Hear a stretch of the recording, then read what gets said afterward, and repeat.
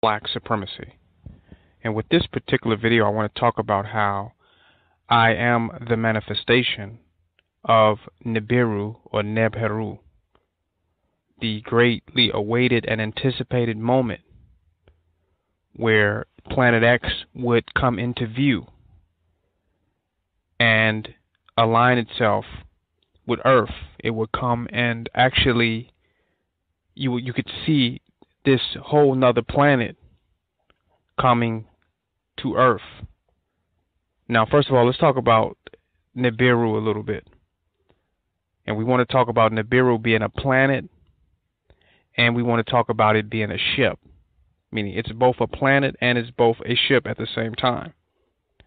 Now, when you think of Nibiru being a planet that's supposed to come to the Earth, a Planet X, an unknown planet that's actually supposed to be an apocalyptic occurrence, the way it comes into orbit and comes right for this planet. It's supposed to be a apocalypse, supposedly the end of time. But I want to break this down, that Nibiru is really a dimensional reality that will overlay over the planet Earth. It's a wave of energy that would overtake the Earth. It is an energy of truth that will destroy all of the falsehood, the lies. The false matrix paradigm will be destroyed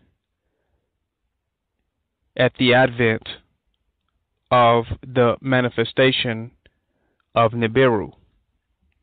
So the Earth as you know it, the matrix that which overlays it, the plan net, the grid, the matrix, whatever you want to call it, will be destroyed because it is the energy of truth.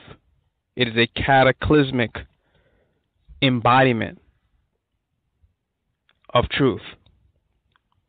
So now let's talk about that. So it's going to be a dimensional shift or a dimensional shift because when it overlays on top of the planet, it will redefine reality as you know it. That will be your apocalypse. That means all the false conceptualizations, the illusions of white supremacy, of these lower life form entities being in control and being into rulership. The world as you know it will come into a very serious shift. Now, Nibiru is a ship because you have to enter into the dimension, or you will die with the false illusion, the false matrix reality, that the wave of Nibiru will crush.